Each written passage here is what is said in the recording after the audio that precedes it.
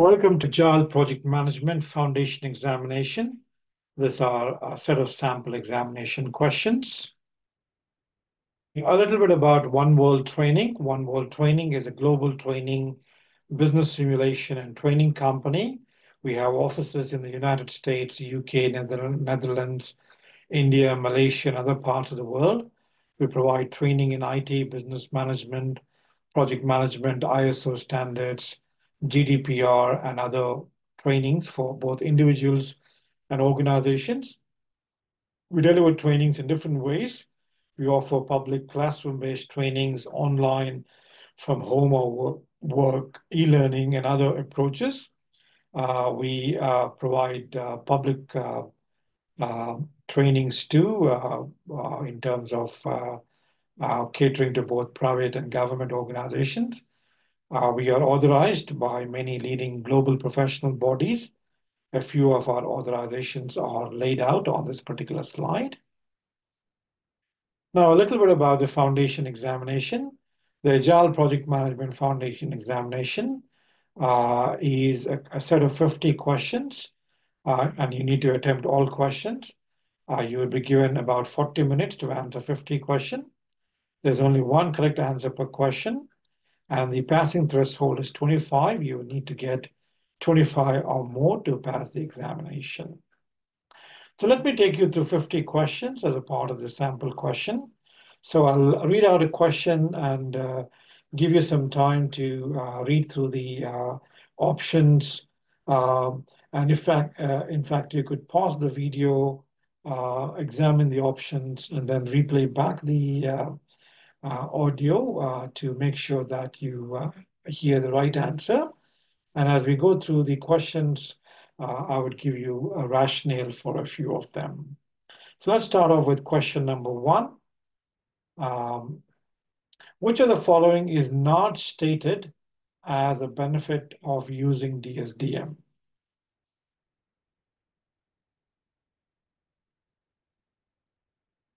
The correct answer is A. User training becomes unnecessary. Now, that is definitely not a stated benefit. Whereas B, C, and D are basically benefits of using DSDM. There's going to be a greater ownership of the solution of the business.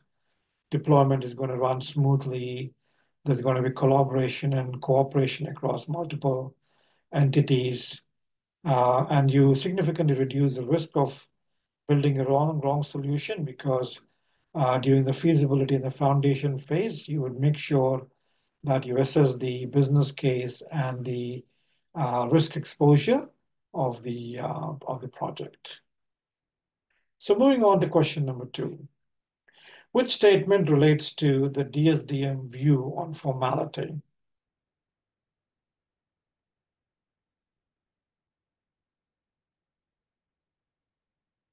The correct answer is D. DSDM process should be configured with an appropriate level of formality. Now, we would need to kind of scale up or scale down the framework depending on the needs of the project. A is wrong. The aim is not to remove all formality.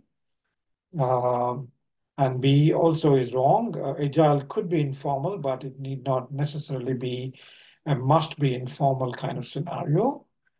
And it is not entirely formal. So D kind of makes sense. And we move on to the next one, question number three. Which role forms part of the solution development team? And the correct answer is the solution developer, the business analyst, and the business ambassador. They are part of the solution development team. So as a part of the exam, I would request you to please look into the various roles at the project level, at the solution development level, and at the level of supporting the members of the project. So good to kind of have a quick recap. Number four, what role is responsible for ensuring that the solution delivered will enable the benefits described in the business case to be achieved?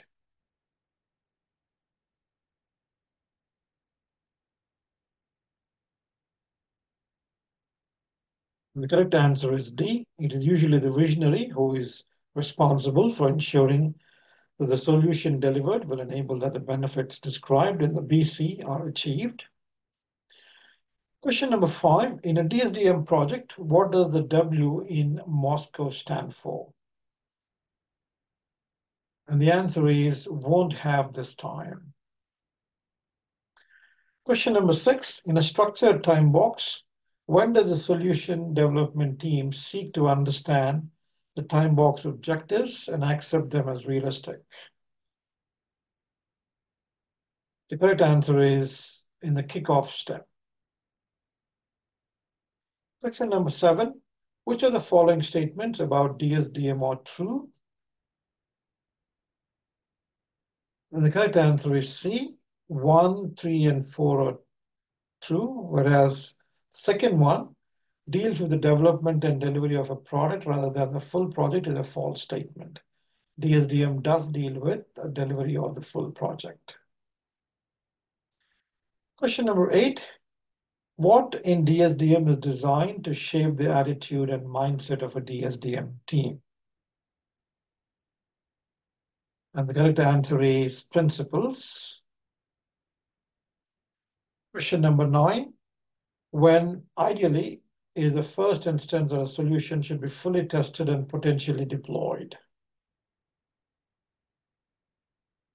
And the correct answer is at the end of a time box. Question number 10. When does DSDM state that the post-project phase takes place? Correct answer is D, after the final deployment for a project. Number 11. Which responsibility relates to the solution development team roles? The correct answer is B, shape and build a solution. Question number 12. In DSDM, what role must hold a sufficiently high position in the organization to be able to resolve business issues and make financial decisions? The keyword being financial decisions, and the answer is C, a business sponsor. Number 13, what is the purpose of the DSDM pre-project phase?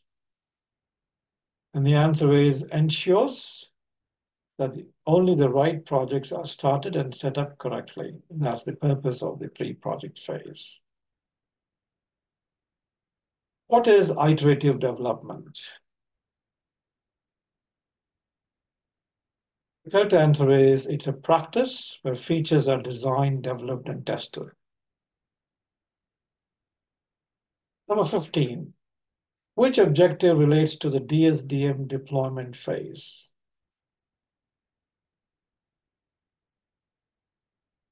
Correct answer is D, none of the above. A does not relate to deployment phase. That normally happens as a part of the evolutionary phase. B does not happen in deployment. And C is also something that does not happen in deployment, rather it happens in the foundation phase. Number 16, which approach correctly reflects the use of Moscow prioritization? And the correct answer is it kind of relates to a specific time frame. So within a time box, what is it that we can do? What is it that we cannot do? Is an important question. Number 17, which statement about delayed delivery is correct for DSDM?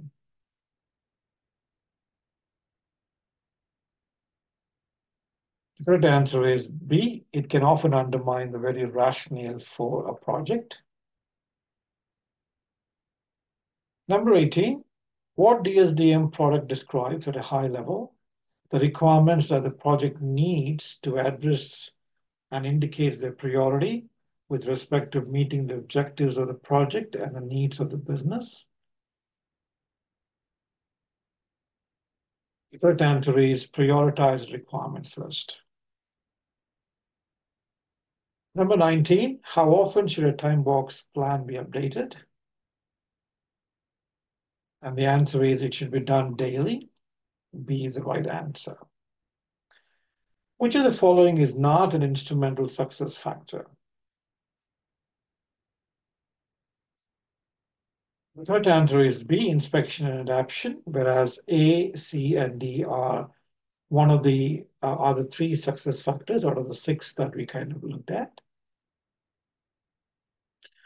Number 21, which DSDM product describes what has been achieved in a time box, together with any feedback that may influence plans moving forward?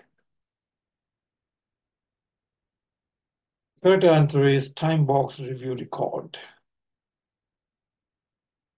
Number 22, under the DSDM Moscow rule, which definition describes the must-have requirement?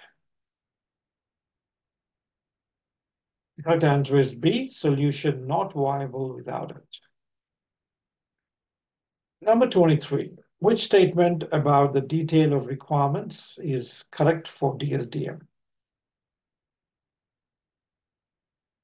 The correct answer is D, projects should not be paralyzed by overly detailed analysis of requirements. Number 24, what is the purpose of the feasibility phase? The correct answer is B, establish whether or not the project should be stopped. Number 25, what DSDM role ensures that the project is technically coherent? And the answer is a technical coordinator. Number 26, in a free format time box, which activity is carried out during the iterative development step? The correct answer is scheduled reviews of the work in progress. Number 27, which of the following is a DSDM principle? And the answer is focus on the business needs is a DSDM principle. Number 28, at the time box level, what is used to help ensure the transparency of process and progress? The correct answer is daily stand-up and team boards. Number 29, identify the missing words in the following sentence. An organization amenable to incremental delivery of solutions, dash will benefit from early return on investment. The answer is B, into live use.